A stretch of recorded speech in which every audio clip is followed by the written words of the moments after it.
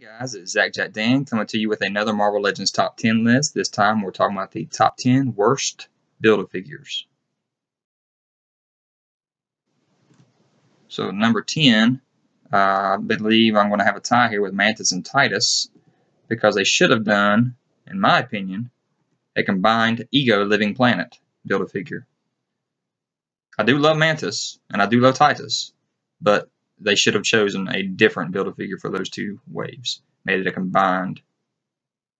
You buy both waves, you get a huge planet. So at number 9, Okoye or Okoye from the Black Panther. I believe this one right here, in my opinion, should have been the Man-Ape. I don't know why they didn't give it to us. I know they're giving to us the second Black Panther wave. They're giving us a Man-Ape as the MCU version, but I still think that we should have gotten this comic book version of Man-Ape. So number 8, Thanos Build-A-Figure, MCU. This guy just looks like a California raisin to me. It doesn't look good.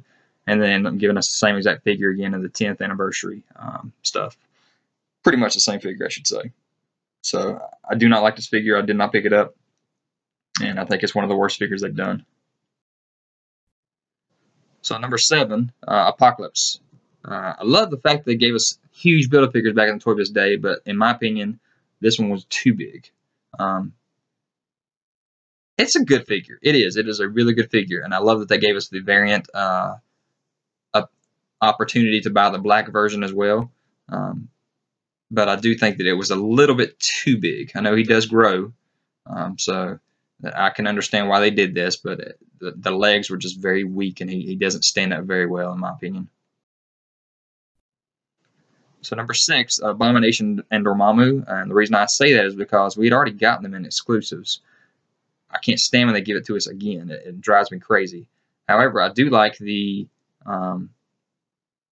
Build-A-Figure Abomination better than the exclusive Abomination we got. But the Dormammu is pretty much just exactly the same. So that makes sense why they're giving us the figures again if we've already gotten them. So number 5, Man-Thing and Sasquatch, because Toy Biz had already given us great figures in this.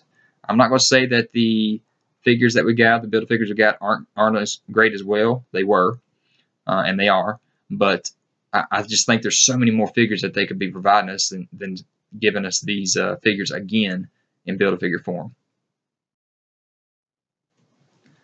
So number 4, the Sandman movie figure, Build-A-Figure, I should say. I do not like that figure. It just didn't look good. It was kind of strange.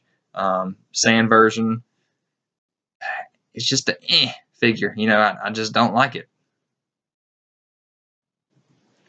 So number 3, Rocket Raccoon, Puck, and Hit Monkey.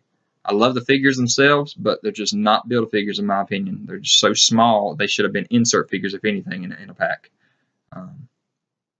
So that's just my opinion. You guys may be different. You might love just any kind of figure as a Build-A-Figure, but I just think they're too small. And number 2, same type thing. Jubilee, Mantis, and Okoye. Too small. They're just not Build-A-Figures in my opinion. They should have been a figure in the wave and given us a larger Build-A-Figure. To me, if the figure can fit in the package, it's not a Build-A-Figure. It needs to be something that we can't get any other way than to build it. So number 1, in my opinion, I did not like Groot, the movie figure.